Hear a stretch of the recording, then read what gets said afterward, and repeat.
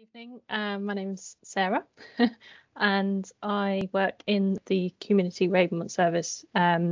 So we are a team of occupational therapists and physiotherapists now, and we work as part of a Regaining Independence service. So it's a short-term, fast-paced service, and we provide support and coordinate sort of long-term care plans for adults in West Sussex across the county. Historically, we're split into different teams, but to my knowledge, we're now in a sort of situation where we're sort of covering cross county, which has a lot of benefits to people because obviously we're spread out across the county, living in different locations, and now have a mix of home and a bit of office working. So it's been a really interesting team to join. I joined West Sussex last year. I qualified in 2019, having previously worked in the acute setting, and I've been pleasantly surprised actually how well suited I feel to the social care role. And I think any experience you gain, whether it be through practice placements or in your first role as qualified, I think there's never any team you work in where the knowledge isn't then taken forward to your new role. I think my experience working in acute has really informed my understanding of bridging the gap between health and social care. So I found that really to be in good stead for my role as a social services OT.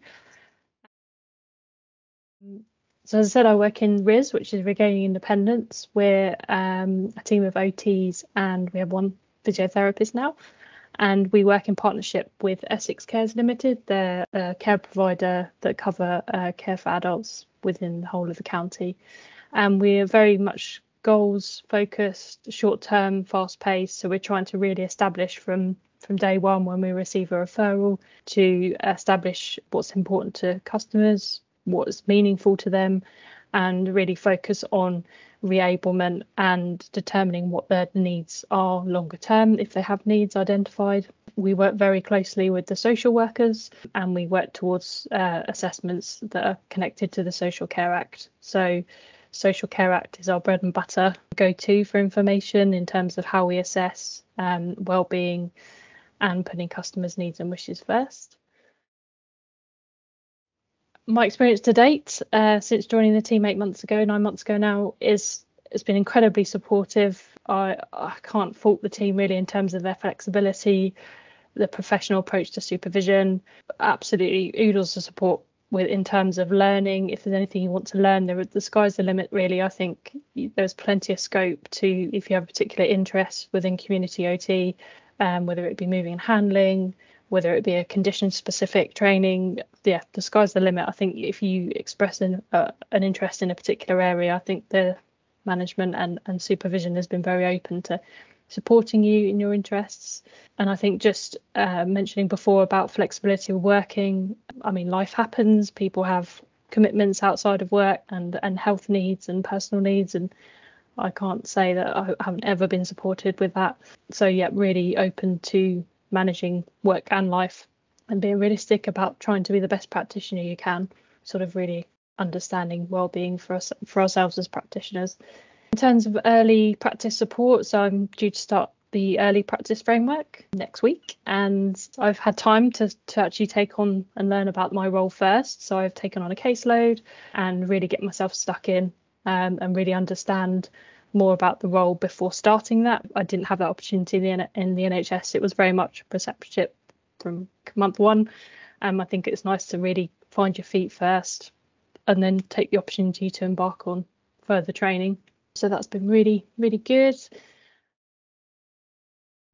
Application, I think really swatting up on, again, the Care Act, as I mentioned earlier, thinking about social care resources that are available online, and also just making reference to some of the adaptations without delay documentation from the Royal College of OTs.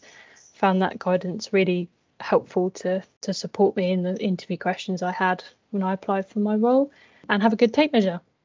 I use my tape measure almost every week, so yeah, definitely have a good tape measure. All sorts can come into my emails or from a telephone call. I think we have a couple of different pathways. So we have our community reablement customers that come in. We also have a discharge to assess pathway.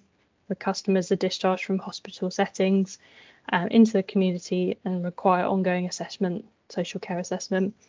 And also customers that come our way that have got long-term conditions that sometimes need packages of care starting and need some initial assessment to support before we refer on to the independent living service. A very varied caseload, every week's different, learning every day, and thoroughly enjoy the challenge. And I quite like the faster pace of it, so having that sort of variety, but also being quick on your feet to make some of those decisions.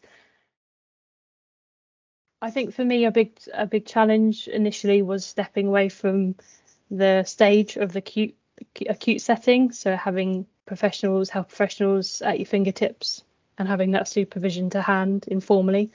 I found that quite a challenge initially in terms of stepping back and being more autonomous in my role.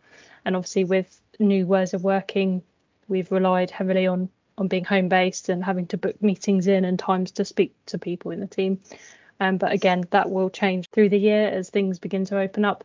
But I think it does give you the opportunity to really work on your time management skills, being more autonomous practitioner, and also your resilience as well, managing your caseload. And I think there's always support there, so it's never feel like I'm too overwhelmed if the numbers are creeping up in terms of wait times. And I feel like as long as you communicate regularly and manage your time well, I think there's always support available.